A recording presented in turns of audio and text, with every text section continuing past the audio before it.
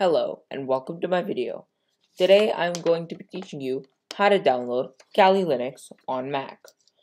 Kali Linux is used for penetration testing and digital forensics, which is used in ethical hacking. To start, open your primary browser. Your primary browser is the browser you use the most, like Google Chrome, Safari, or Internet Explorer. And in the URL box, which is located right up here, type www.virtualbox.org/wiki/downloads and click enter.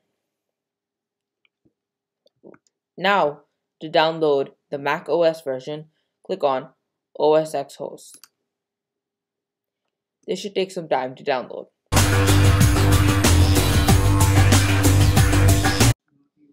After VirtualBox has downloaded, go to your dock and locate your downloads.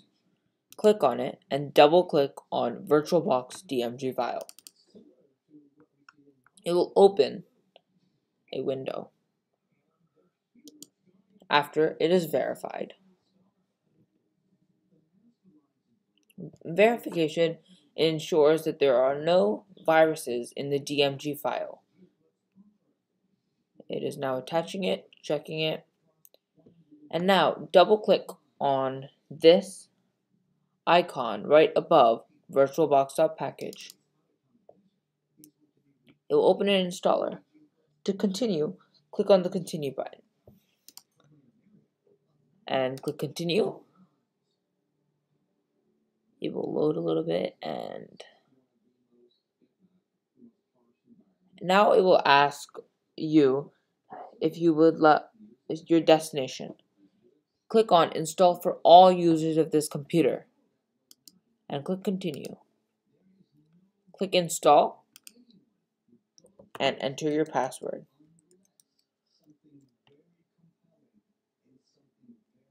It will continue to install.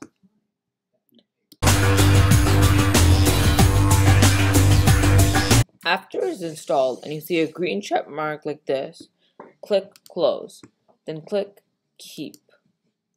Now double click on the VirtualBox disk image, which is located right over here. Open you to this page. Now double click on the applications folder. Scroll down to VirtualBox and double click it. Now you are ready to download Kali Linux. Reopen your primary browser, which is Google Chrome. You can see right here. And go to https://www.kali.org/downloads/ Wait for it to load. And then click on the first one, Kali Linux 64-bit installer. Click on that. It should start downloading an ISO file. This is a 2 GB download, so this might take a while. Now we are going to go back to VirtualBox and click New. Now we are going to type Kali Linux in the name. The type and version should automatically change to Linux. Click Continue. Select the amount of memory you would like to use. The default amount is 1024 megabytes. For the purpose of this demonstration, I'm going to use about 4,236 megabytes. Continue. And we're going to create a virtual hard disk. And we're going to have a VDI. And it's going to be dynamically allocated. Continue and click Create. To start Kali Linux, click Start.